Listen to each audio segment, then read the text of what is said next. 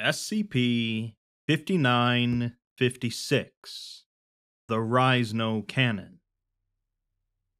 The sci-fi concept of using a time machine to save someone you love is a fairly old one, with it being the focus of many time travel stories. Sometimes it works out, but often the time traveler learns an unfortunate lesson in trying to change the past.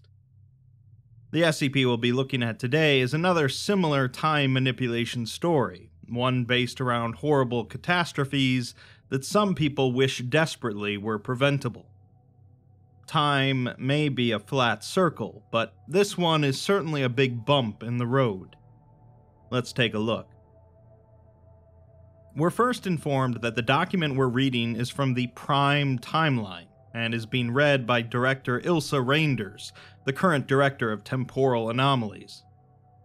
It has the rather unique object class of Antithesis, meaning an anomaly that must be used even though that usage prevents its own containment and the containment of other anomalies. SCP-5956 is THEREISNOCANNON, which stands for Retrocausally Engineered Intertemporal Synchronization of Noetic Ordinality. It is a temporal manipulation mechanism that allows for the synchronization of one's consciousness at two distinct points in time.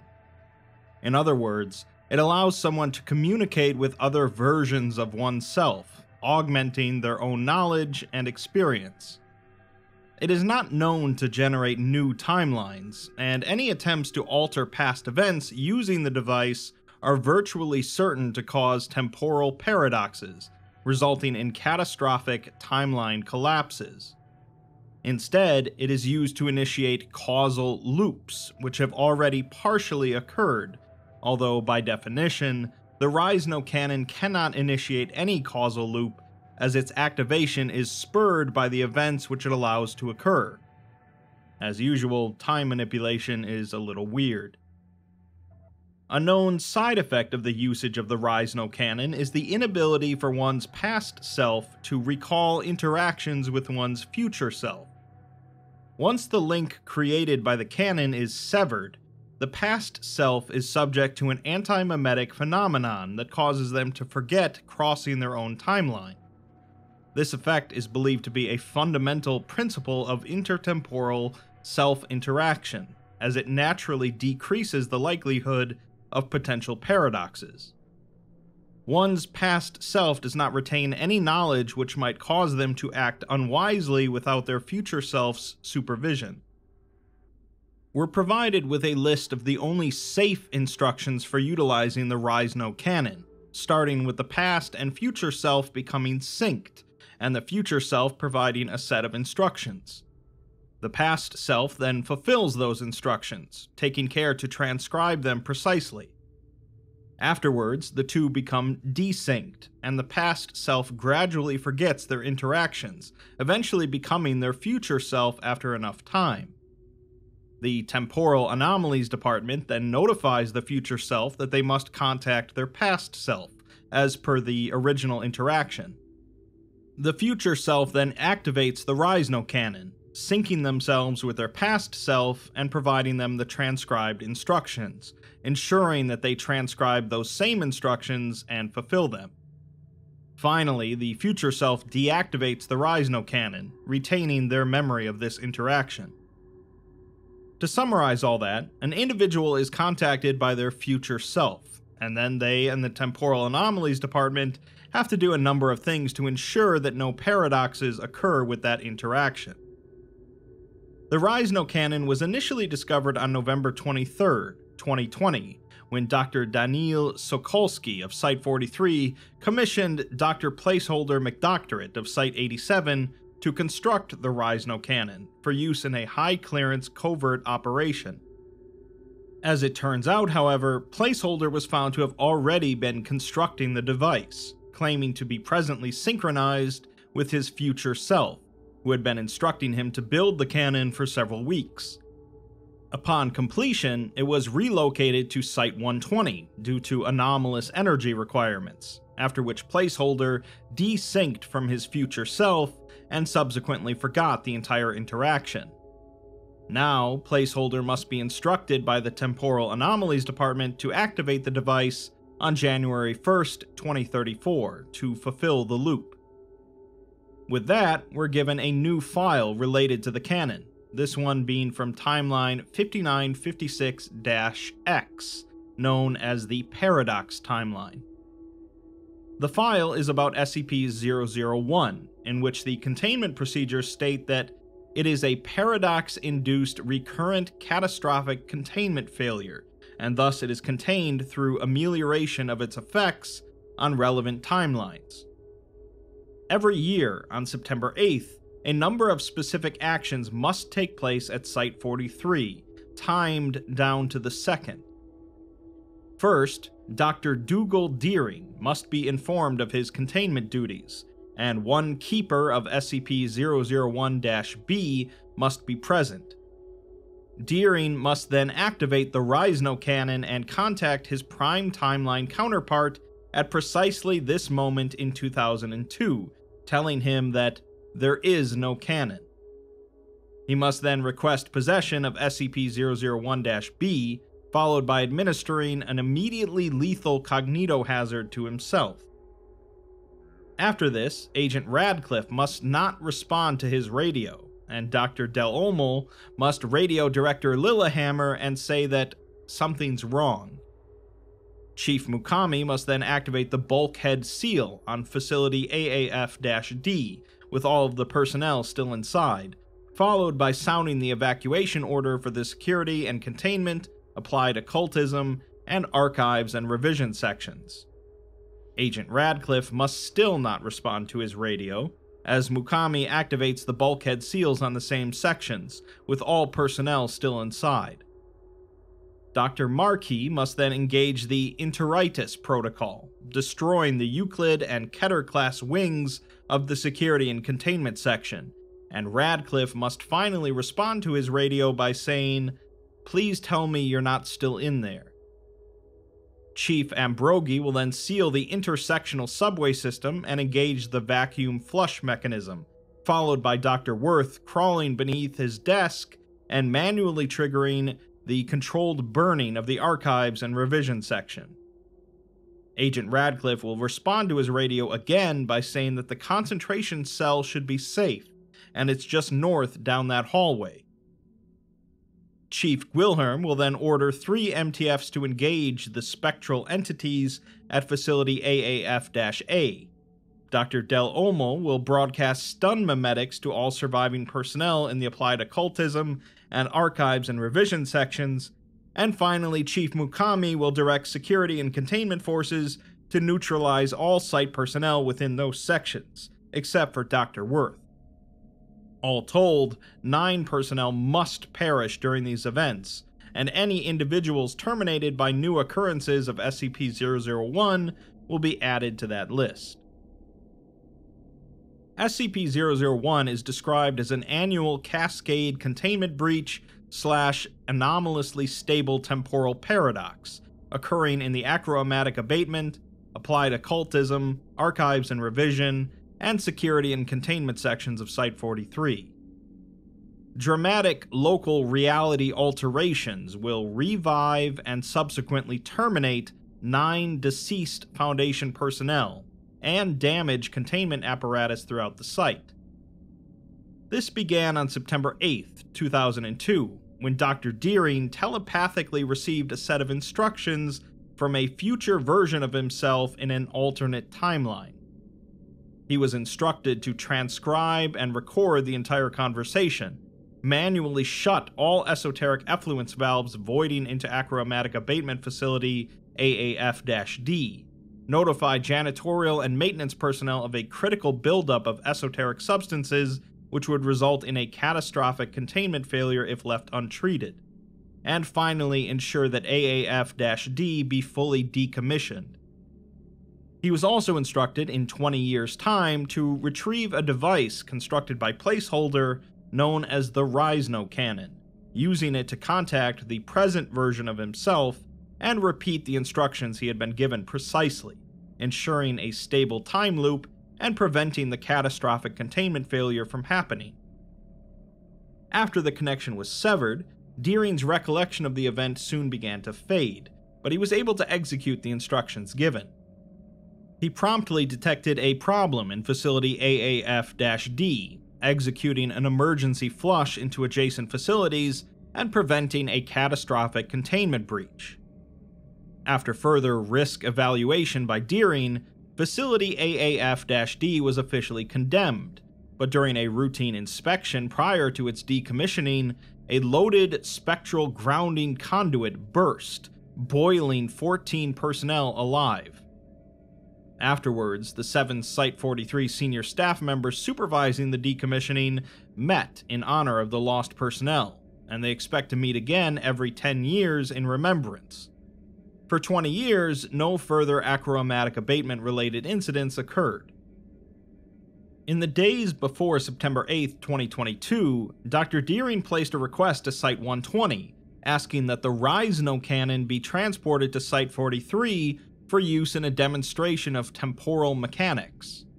However, on the day of, while preparing to fulfill his latter set of instructions, he was informed that neither the device nor any trace of its existence could be found. What followed was the creation of a serious temporal paradox via poorly considered timeline manipulation.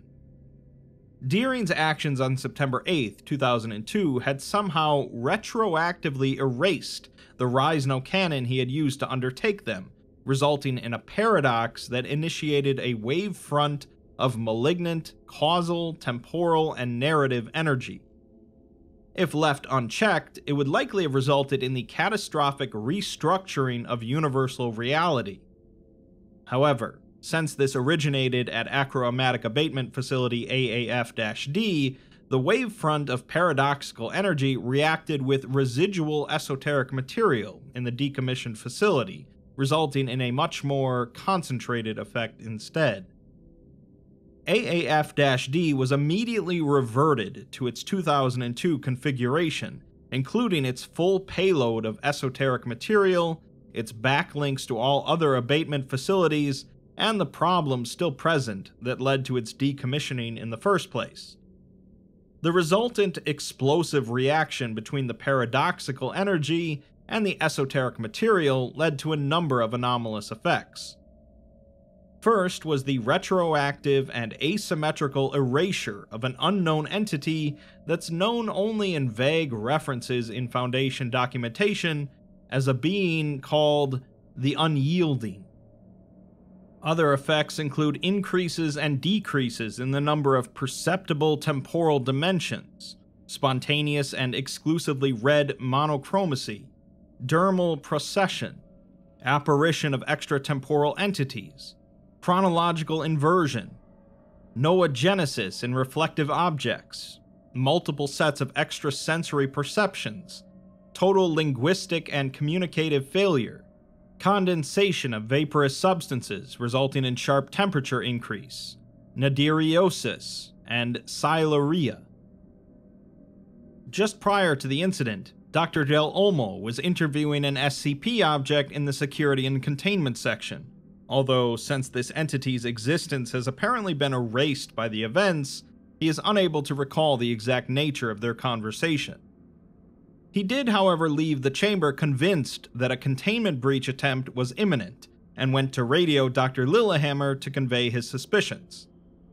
The 7 senior staff members who had supervised AAF-D's initial decommissioning were engaged in their memorial activities when the breach occurred, and were immediately alerted to the paradox wavefront by the sudden transformation of their surroundings. Lillehammer radioed the officer on duty outside the facility, Radcliffe, for a status update, but as he had misplaced his radio, he did not receive the transmission. Dr. Okori then opened the hood on an Orphic outflow pipe for an inspection, reporting that a catastrophic thaumic event was now imminent. The safety shielding around the pipe had become porous, and her death was likely also imminent. She then removed her hand from the pipe and attempted to move away from the other members of the group, but her muscle mass passed directly through her skin, carrying most of her skeletal structure and organs with it, collapsing into a pile of viscera. Her skin remained standing. The voice of Dr. Del Olmo then erupted from Lillehammer's radio at a volume high enough to cause permanent hearing damage, declaring that something's wrong. This coincided with the collapse of Dr. Okori's dermal layer, and a series of audiovisual anomalies indicating the beginning of a mass containment failure in AAF-D. Dr. Weddle, startled by the bursts of sound, stumbled backward and struck a wall. His body cascaded outward along the surface of the wall until it was textured with his clothing and physical features, at which point he began to scream, never ceasing to scream for the duration of the whole event. Lillehammer radioed security and containment, ordering that the AAF-D bulkhead be sealed, and Chief Mukami carried out this instruction immediately, as well as ordering the evacuation of all workspaces in the vicinity of AAF-D. At this point, narrative energy emanating from AAF-D reached the anomalous document storage lockers in the Archives and Revision section, resulting in the spontaneous manifestation of hundreds of small-scale thought forms, which constructed their physical forms from the section's extensive collection of printed records. As local reality collapsed, Lillehammer again radioed Del Olmo to seek advice on the safest location within the facility to take shelter, but when Del Olmo didn't respond, as his radio had been transformed into glass, Lillehammer radioed Radcliffe again. He had still not located his own radio, however. Dr. Blank physically accosted Dr. McInnes and accused him of causing the present calamity with his incompetence in 2002, and former Chief Nasimbeni was attempting to put himself between them when a rapid superstructural change filled the space he was occupying with a load-bearing member, pulverizing his internal organs and killing him instantly. Chief Mukami then sealed the Archives and Revision section, receiving reports that all security and containment staff in the containment wings above Applied Occultism and all Applied Occultism staff had been showered in Orphic outflow and converted to liquiform entities. These entities were presently engaged in breaching containment for all surviving Euclid and Keter-class anomalies, while simultaneously 2 containment chambers were obliterated by spectral superheating and their supposed occupants retrocausally erased from reality. Chief Mukami activated the bulkhead seals for these 2 sections as well, and containment specialist Dr. Marquis concluded that the captive anomalies could not be allowed to become compromised by the transmogrified staff, enacting the Interitus Protocol. Shaped charges obliterated the containment chambers and their occupants, dealing considerable structural damage to the site as a whole. Agent Radcliffe finally recovered his radio, noting the 2 missed transmissions from Lillehammer, and he attempted to contact her. His message was not received, however, as upon entering the facility, the radio wave took physical form and began pinging off of the remaining intact abatement apparatus, setting off a series of explosions throughout the facility. Janitorial and Maintenance Chief Ambrogi became aware that AAF-D's sealed intersectional subway station had become unsealed, and the subway was filling with a miasma of recondite material. He shut down the system and engaged the vacuum flush mechanism, forcing the material down the line to the venting mechanism at facility AAF-A on the Lake Huron coast. The vents immediately solidified into a mass of human bone, and AAF-A itself soon filled with recondite material, suffocating all personnel in that facility within 1 minute. Chief Ibanez stepped into the path of a warm gust of air and inexplicably froze. When Lillehammer attempted to push her out of the way, Ibanez's body became elastic, wrapping around Lillehammer like a large rubber balloon before bursting, covering her in bodily fluids. Dr. Blank collapsed against a wall, sobbing uncontrollably. The thought forms in A&R had now achieved complete canonization, fusing into a single pataphysical construct composed primarily of papier-mâché newsprint tentacles, and it proceeded to expand its body mass by consuming the clothing worn by A&R personnel after converting their bodies into a slurry of organic material. This slurry remained mobile, emitting vocalizations consistent with extreme distress and/or arousal.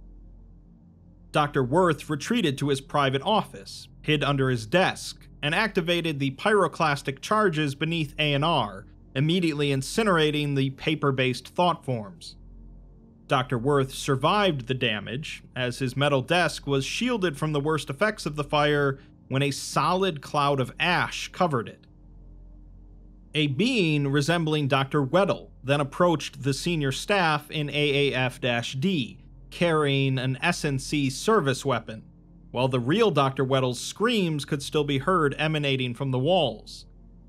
The entity spoke to Dr. McInnes, telling him that he did the best he could, it wasn't his fault, and nobody blames him, and that they'll fix this together. It then pointed the weapon at McInnes and pulled the trigger, causing his corpse to fall to the ground and disappear, along with the apparition of Dr. Weddle. Lillehammer and Blank then resumed their flight through AAF-D. Agent Radcliffe received Lillehammer's latest plea for help and successfully responded, advising her and Blank to take cover in the AAF-D concentration cell, which was equipped with high-effectiveness abatement devices. He provided them with accurate instructions for reaching the cell, unaware that the entire facility had just undergone a Euclidean shift and reversed its cardinal directions. The Pursuit and Suppression Section was dispatched to AAF-A to inspect the compromised facility, finding it to be empty. 1 kilometer away, at Ipperwash Beach, 3 MTFs encountered the former staff of AAF-A, now entirely spectral in nature, engaged in the wholesale massacre of a polar bear swim event. As no such event had ever been held in the vicinity of Site-43, it was later determined that the victims had been killed in precisely this fashion at an event in September 2002 in Iceland.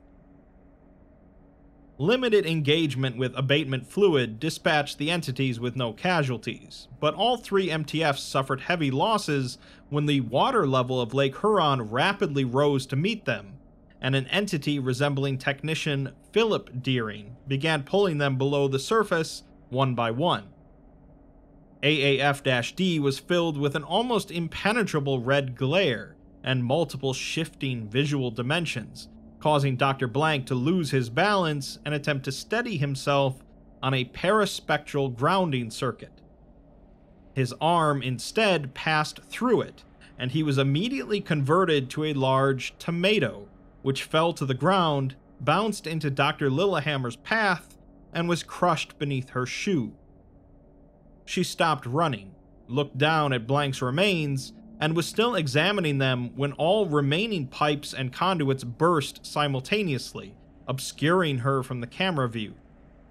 She was later found in the same position, transformed at the atomic level into a mannequin constructed from plywood and oil-based paint. S&C discovered that the sealed bulkheads separating archives and revision and applied occultism were buckling, and although the security cameras were no longer transmitting visual data, audio tracks consistent with the percussion of meat and bone and the steady pumping of liquid were received. Theorizing that the transmogrified personnel might still be conceptually human, Del Olmo broadcast wide-spectrum stun memetics to both sections, resulting in the audio ceasing after 3 minutes. The bulkheads were then sheared open, and S&C personnel armed with abatement fluid hoses and flamethrowers neutralized all remaining personnel within the affected areas, except for Dr. Worth. In the confusion following all of these events, Dr. Deering confessed to senior site personnel his responsibility for the temporal paradox. While such a paradox would normally have just collapsed and reverted the timeline, it appeared that the containment breach at the facility had inexplicably granted an anomalous stability to this alternate reality, which allowed it to persist. The effects of this persistence were continuously felt worldwide, with the societal and economic infrastructures of the general public beginning to collapse within days, as the simultaneous occurrence and experience of multiple sets of conflicting events only worsened with the passage of time. This event and the breach which caused it were classified SCP-001, and Site-43 became the most stable center of human civilization. The remaining researcher staff theorized that SCP-001 had achieved some level of sapience, perhaps acquired from the individuals it had annihilated, and was intentionally preserving the place of its birth from complete destruction.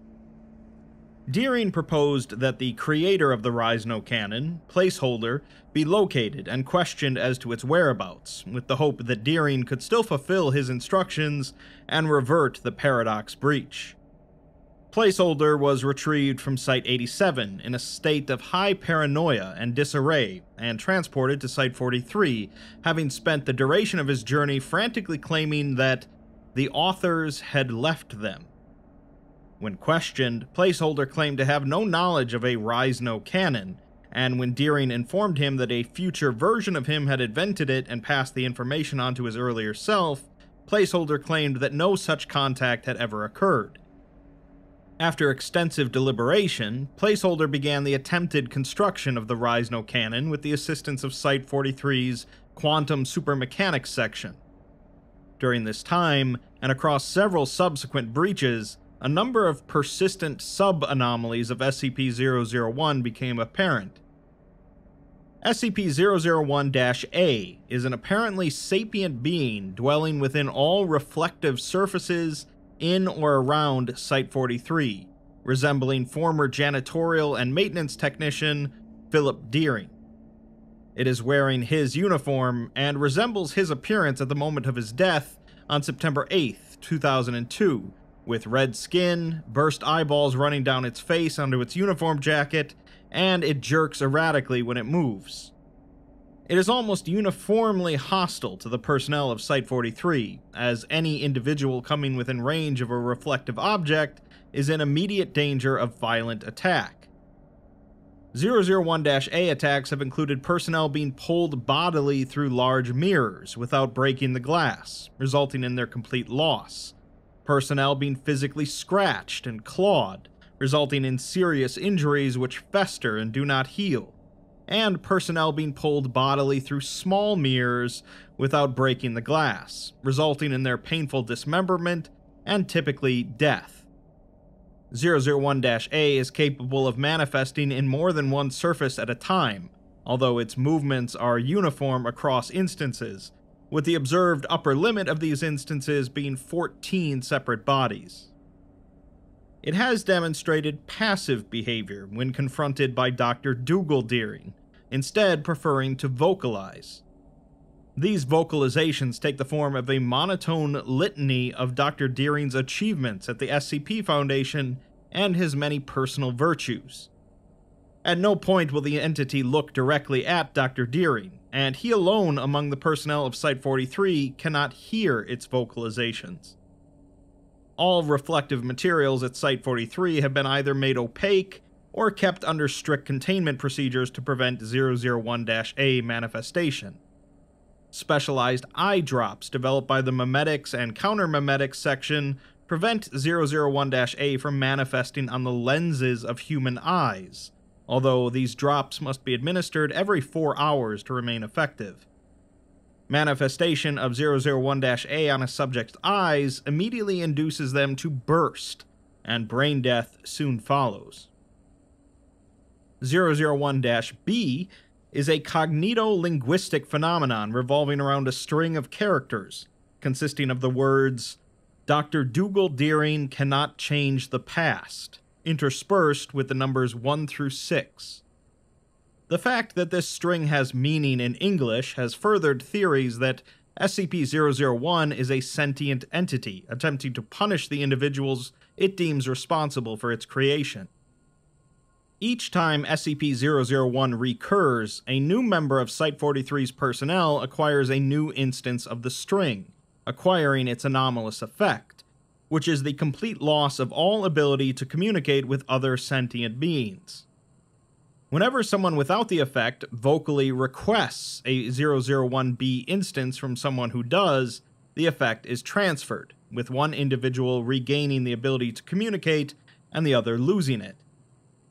Those affected by this phenomenon, known as its keepers, become conceptually vague to others, and as they cannot communicate, they are unable to indicate their status as keepers.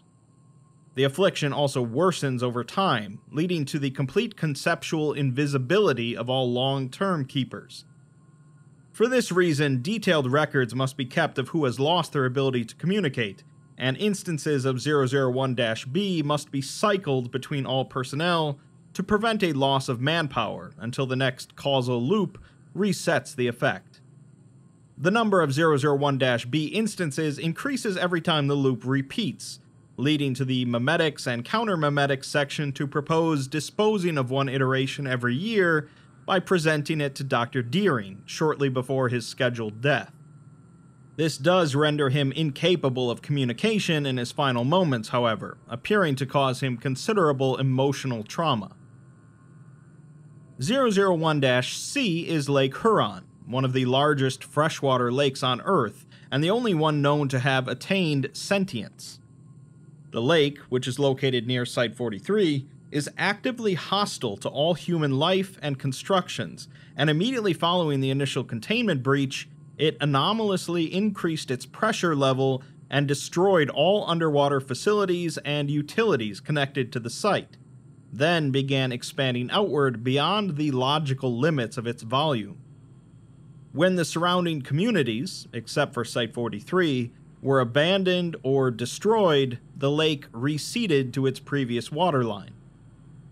Any objects coming into contact with the lake are immediately absorbed, and the lake has been known to issue recognizable exclamations of pain when absorbing particularly large or heavy materials.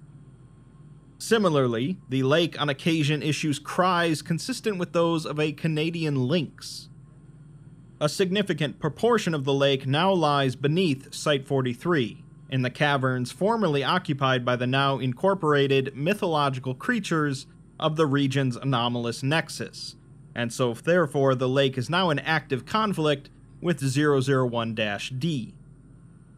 001-D is the bedrock surrounding Site-43, which now exhibits evidence of biological and occasionally even sentient behavior. This includes increases and decreases in size consistent with the act of respiration, causing significant damage to the outer membrane of the site's superstructure, as well as the periodic absorption of any material coming into contact with it, whether organic or inorganic. Additionally, it emits an opaque liquid substance that triggers hallucinations and uncontrollable depression when visually perceived, and periodically it vocalizes the name Vivian. Over the course of 1 year, Placeholder, through strenuous experimental development and brute force, developed a functional prototype of the THEREISNOCANNON. This is partly due to receiving instructions from his future self during the final days of its construction, with it being assumed that such instructions were not sent further back due to a lack of temporal stability. To compensate for the cannon's enormous energy requirements, however, several site functions were temporarily disabled, including achromatic abatement and security and containment duties. This was predicted to provide enough power for approximately 30 seconds of intertemporal synchronization across a 21-year duration. On September 8, 2023, Dr. Deering prepared to use the THEREISNOCANNON to synchronize with his past self from 2002. He had communicated to site personnel that he no longer trusted the instructions he had been given in 2002, and had no desire to prevent the containment failure that he had prevented in that year. Instead, he intended to instruct his former self to allow the 2002 breach to occur, in the hopes that this would restore the correct version of the timeline. After meticulously preparing his instructions, Deering entered the quantum supermechanics section of the site and activated the cannon. Meanwhile, site personnel began to notice a gradual increase in both local anomalous activity and temporal instability. This was first thought to be symptoms of Deering's correction of the timeline, and so these reality alterations were allowed to continue uninhibited until the 3 sections affected by the original event were anomalously reverted to their 2002 configurations. All personnel killed during that event were spontaneously resurrected, and the containment failure occurred for a second time.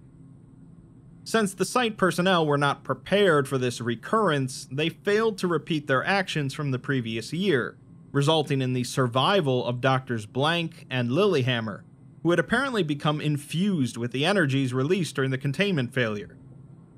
Blank had gained the ability to induce false memories, while Lilyhammer had gained the ability to manifest viral parasitic memes, and they used their newfound powers to endanger the mental and physical health of site staff, displaying malicious and isolationist intents for unknown reasons. An image of Dr. Blank was said to be burned into personnel's retinas by Lilyhammer's cognitohazards, and this was determined to not be a figure of speech. Following these events, Dr. Deering was found in the quantum supermechanics section, deceased via self-exposure to a lethal cognitohazard. He did activate the cannon prior to his apparent suicide, and in so doing, likely terminated his prime timeline counterpart prior to his prevention of the 2002 breach. His actions are likely to have prevented the events detailed in this file from occurring in baseline reality, but they should also have resulted in the collapse of this alternate timeline, which has so far not occurred. Deering also left a note to explain his actions, which reads, "Philip, you might think I don't love you. After what I'm about to do, you might become certain I don't love you. You're never going to hear from me again, and you might not ever know why. I hope that someday, somehow, you'll understand the reasons behind the things that I've done.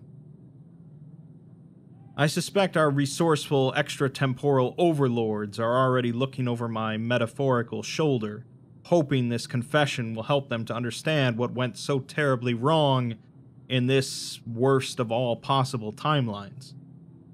They'll probably never let you read this letter. I'm going to maintain the fiction that I'm speaking to you, however, Philip, because the idea that my death will mean your life is the only thing keeping me going.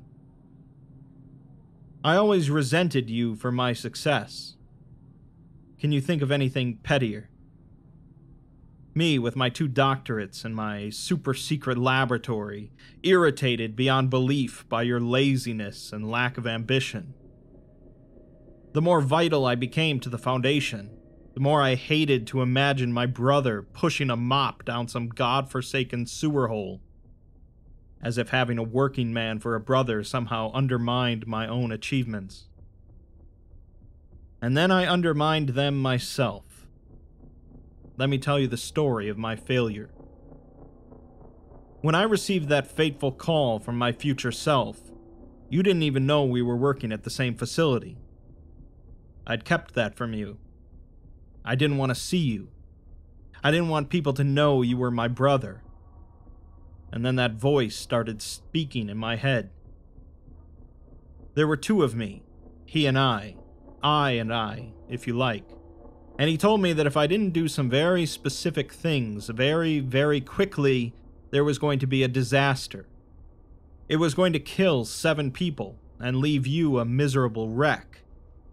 And 20 years later, I was going to try to relieve you of your burden. And that was going to get you killed. I don't even remember what it felt like, receiving that knowledge. But there's a security camera in my office, so I know what it looks like it felt like. It looks like it felt like someone had told me the entire world was about to end. I wish you could have seen what that knowledge did to me. I wish that was how you could remember me. Not cold and callous and permanently disapproving, but absolutely terrified at the thought of losing you to a slow decline and a sudden demise. You would have known what you'll never know now, what I didn't know until that moment. I love you, and I could never bear to lose you. I lost you anyway. I did what that damned voice told me to do. I stopped the breach it promised me would ruin your life, would one day take it. I set the decommissioning in motion, and I watched with satisfaction as you took that place apart, pipe by pipe. I was watching when you died, when they all died. And now you're watching me, every minute of every hour of every day. A twisted reflection of you, a mockery of the man you were, a reminder of how stupid a man I was when I dialed in that device and placed a call across the gulf of time. And you know what the best thing is? In 2022, there was a disaster that killed 7 more people. Not because I didn't do something this time, because I did. That's why you're watching me, of course. Because it's all my fault. You're my own personal albatross now, Philip. I don't want to believe it's actually you, of course. The things you've done, the notches you've added to my list of failures, but more than once, late at night, when the red-rimmed walls close in and I can't sleep and I can't keep my eyes closed against the throbbing in my head, I open my closet door and stand in front of the only remaining mirror in Site-43. And you won't look at me. I've decided it doesn't matter if that is you or not. It's not going to be you for long. I'm going to bring you back. Not for me, not for anyone else trapped in this endless hell, but for the people at the other end of this forked road. I'm going to bring you back. I'm going to bring all of them back by making one last mistake to cancel out the very first one. I'm going to put a bullet in the brain of the man who caused this. And you're not going to die in 2002. And you're not going to die in 2022 either. I'm going to write a better story. I can't live without you. But after what I've done to you, I hope you can live without me. Your brother, Dougal. The containment procedures for SCP-001 ensure that each reprise is identical to the original breach, because each reprise is identical with the original breach. They are not reenactments, but are reoccurrences of the historical event, so failing to adhere to the containment procedures will actually change the course of history. As September 8, 2022 recedes further back into the past, the potential for these new realities to diverge further from baseline reality increases exponentially. Each of the personnel killed in 2022, as well as Deering, who died in 2023, and Dr. Ngo, who died in 2027, will be returned to life by SCP-001 60 seconds before the moments of their deaths. They are sapient human beings with physical forms and agency, and will behave as they did before they died so long as their contextual triggers are received. If they are interfered with, however, they may survive to wreak havoc on Site-43, and containment of SCP-001 will have failed. The 9 personnel who were not killed by 001 but directly participated in its containment, including Deering, have self-organized into Provisional Task Force Omega-001. They are tasked with replicating their original actions as perfectly as possible, and if they're successful, reality will restructure into a timeline marginally less prejudicial to the survival of the remaining site personnel. While a collapse to baseline reality is theoretically possible, it is not known how many correct containments would be required to achieve this. Further experimentation with containment of 001 has produced mixed results, with an attempt made in 2025 to more effectively orchestrate the containment duties by appointing an additional staff member to provide precise time signals and cues. This resulted in the staff member becoming incorporated into SCP-001 as a containing individual. The other members of the task force performed notably less effectively the next year, suggesting that they have become entangled with 001 by virtue of their actions in relation to it, and their competence at handling the anomaly is finite and divided equally between them. After this, all surviving personnel have been forbidden to aid the task force in their containment duties. Dr. Nyo leaves a note here explaining that they continue to do this and persist because there is always hope. Every time they get it right, their lot in life improves, and every step they take towards a more perfect containment of SCP-001 is another step homewards. Even if they never really make it, however, even if they're doomed to live this nightmare out year after year for all eternity, they must take solace in the fact that their actions are ensuring that somewhere across the gulf of multiversal space, another reality is spared the horrors they witness daily. They do this not only for themselves, but they do this for all their selves. On September 8, 2027, Dr. Worth was badly injured by 001-A on his way to perform his containment duties, leading to Dr. Nyo attempting to replace him at his post, but arriving late. Confronted by the Prime Thought Form, she was unable to reach the pyroclastic charges, and instead attempted to activate the fire control systems in the section, resulting in a deluge of ectoplasmic material from AAF-D. At the conclusion of the breach event, security and containment agents attempted to rescue her, instead discovering that the entirety of the A&R office wing was filled with anomalous objects resembling tape reels, crudely constructed from pig iron. The removal of the reels, 2,128 in total, revealed that Dr. Nyo was not present in the office, and the reels were found to contain several 100,000 meters of primarily audio tape. 1,322 of the reels contained Dr. Nyo reciting her stream of consciousness during an average day. 324 of them contained her speaking to a silent therapist about invasive, upsetting, guilt-inducing thoughts and dreams she had experienced. 198 reels were of her speaking to said therapist about extremely personal and often graphic, traumatic incidents from her life. 184 were of a mocking male voice repeating selections from the preceding 1,844 reels at 10 times speed. 122 contained an extremely fine microfilm featuring further stream of consciousness accounts in film script form covering the majority of Dr. Nyo's life, and 98 reels contained screams, some extremely brief, some several hours long, but all identifiable in Dr. Nyo's voice. There was one recording of sustained weeping, again identifiable as Dr. Nyo's, and finally one reel with no apparent contents constructed from Dr. Nyo's nerve and glial cells.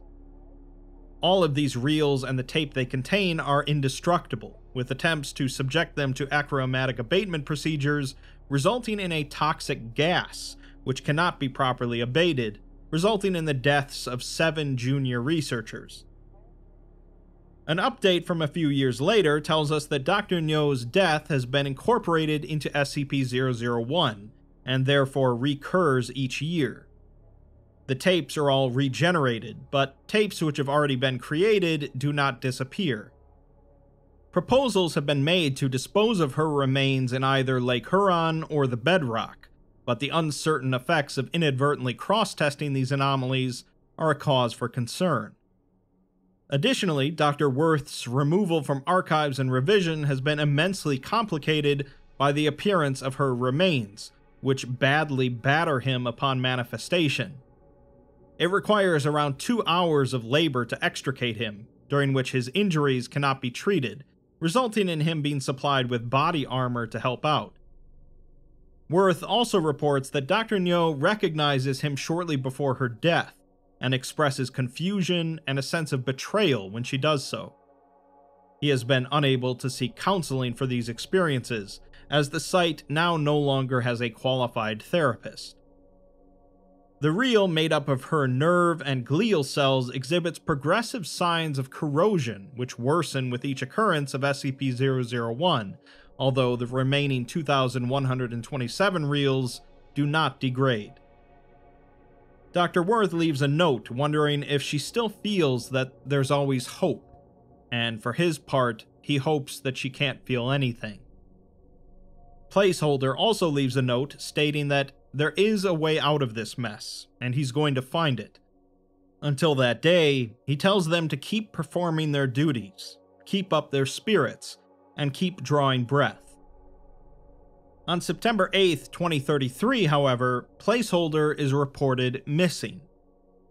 Chief Mukami writes that for the past year, Placeholder has been highly focused on the construction of a new device, allowing his mental and physical health to decline in the process. He has been incredibly secretive about the intended function of this machine, and when pressed, claimed that he was going to find a way to write a better story. He was last seen by Agent Radcliffe earlier that day while he prepared to fulfill his containment duties, and after successfully ameliorating the breach, Placeholder, the new machine he was constructing, and the THEREISNOCANNON were all found to be missing. Surveillance systems in all relevant areas had undergone spontaneous failure for reasons unknown.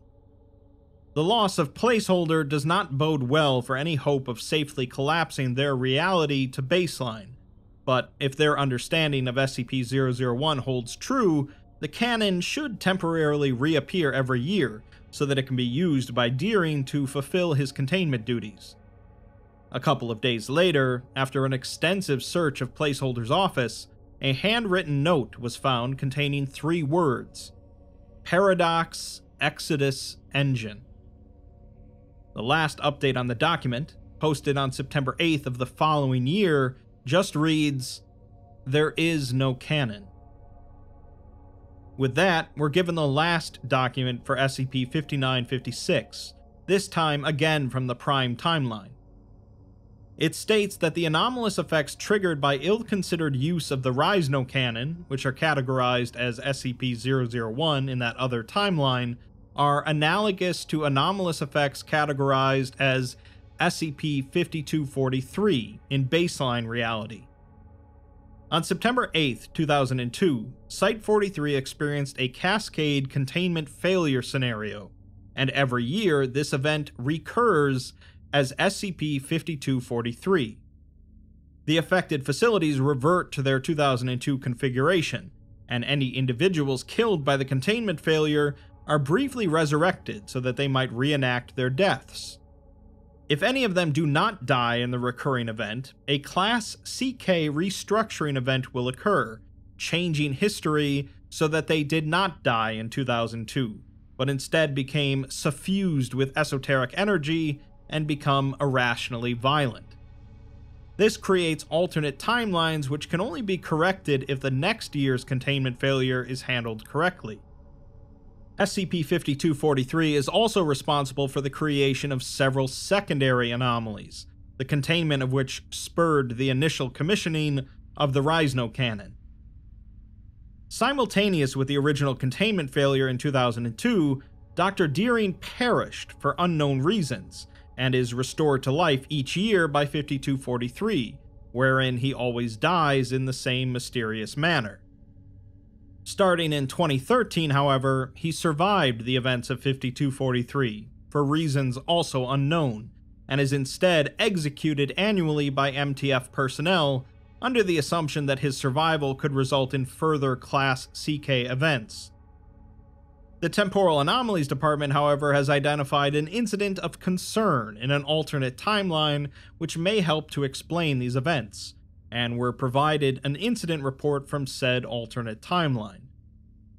In it, containment of SCP-5243 is reported to have failed for the 4th time on September 8, 2016, due to the survival of Dr. Del Olmo. As an alternate timeline had therefore been created, and as that timeline would inevitably be collapsed by the next successful containment, the annual execution of Dr. Deering became unnecessary.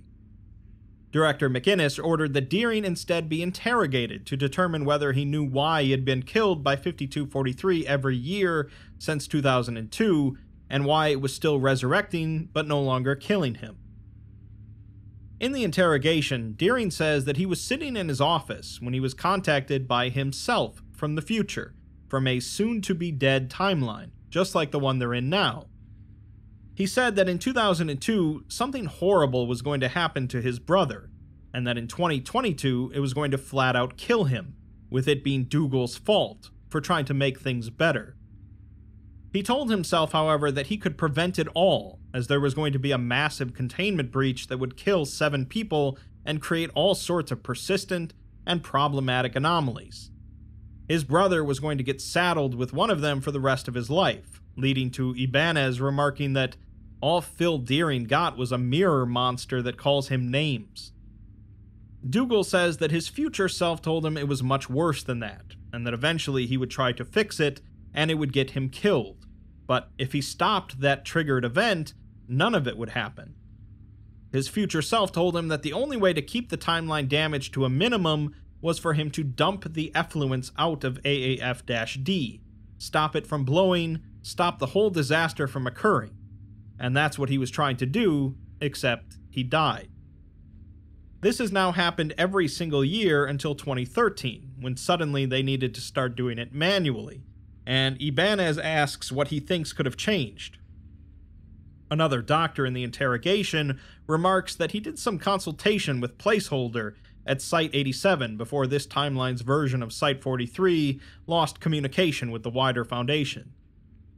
The version of Deering who called their Deering was from a dead timeline, and when that timeline collapsed, his call was set in stone, so it could never not happen.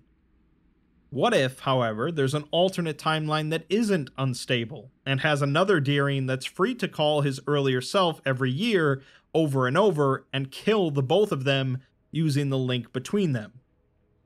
Ibanez asks why he would do such a thing, to which the doctor says that he would do it to stop their Deering from stopping the breach, as maybe it causes more problems than it solved. If so, perhaps that ceased to happen in 2013 because something happened to him, or the device that let him make the call. Ibanez, however, wonders why 5243 would be bringing him back every year if it's not responsible for killing him, leading the doctor to suggest that perhaps Deering isn't entangled with 5243, but rather with whatever is going on in the alternate timeline. Deering says that none of that is really a problem, though, as long as they execute him every year. As long as they do that, even if the breach keeps on breaching, his brother isn't going to die in 2022, and he won't be around to do whatever it was that he did. Ibanez asks if that's good enough for him, to which Deering says that it's not, but what matters is that it's good enough for Philip. Alright, so there's a whole heck of a lot going on here, with many parts of it seeming fairly random at a cursory glance. This article does work on its own, with no other reading, but it's also connected to a whole slew of other articles, tales, and characters. Rather than sitting here for hours to summarize the entire overarching canon involved here, let me just try and explain 5956 itself. 5956 is explicitly connected to another SCP, 5243, which is discussed in the final document. SCP-5243 is a cascade containment breach / unstable time loop that occurs every year in multiple sections of Site-43. Dramatic local reality alterations will revive and subsequently terminate a number of deceased Foundation personnel and damage containment apparatus throughout the site. This occurs in baseline reality, or the prime timeline, but every time something is done incorrectly in these recurrences, a branching timeline is created. These timelines are effectively doomed, as once the following recurrence is done correctly, the doomed timelines are merged and erased. 5243 was caused by a catastrophic breach in the achromatic abatement section, and is obviously a pretty bad thing for the Foundation, in large part due to it continually damaging all of the equipment and facilities at Site-43 on an exponential basis. The real problems that we just read all about, however, are due to Dr. Dougal Deering, who did a bad thing for a good reason. Placeholder made a device called the THEREISNOCANNON that allows someone to make a connection with their past self. The how and why of this construction is a ball of worms I won't really get into here. In 2002, right before the containment breach, Dougal is contacted by his future self thanks to the THEREISNOCANNON, telling him that he needs to prevent the breach from occurring by dumping the effluents out of the facility. Doing this will prevent 5243 from occurring, saving a number of lives, including eventually his brother's. In doing so, however, he created a branching timeline that resulted in the THEREISNOCANNON not being created, thus creating a hell of a paradox. This paradox would have normally resulted in the catastrophic restructuring of universal reality, but thanks to all of the esoteric material still in Facility AAF-D, it instead created a superpowered version of the various anomalies in and around Site-43, which ends up repeatedly killing a number of individuals, similar to 5243. This doomed timeline really wants a way out of all this, so they make Placeholder build the THEREISNOCANNON to try and undo everything. Dougal, rather than trying to convince his past self to let the breach happen, simply used a lethal cognitohazard to kill both his present self and past self, preventing SCP-001 from occurring in baseline reality. This effect should have also collapsed the paradox timeline, but it didn't, leading to the group of personnel continuing to have to enact 001 each year, including Dougal using the THEREISNOCANNON. In 2033, however, Placeholder and the THEREISNOCANNON disappeared, apparently using a paradox exodus engine he created to escape this doomed timeline. They had hoped that the THEREISNOCANNON would temporarily reappear each year so that they could continue enacting 001 properly, but it didn't, so they're pretty doomed. Without the cannon, Dougal couldn't contact his past self 21 years in the past to kill them, so in 2013, in baseline reality, Dougal didn't die during 5243. Now, the Foundation of baseline reality just shoots him every year to prevent any further shenanigans. But in an alternate timeline, created due to 5243 being reenacted improperly, they managed to interview Dougal.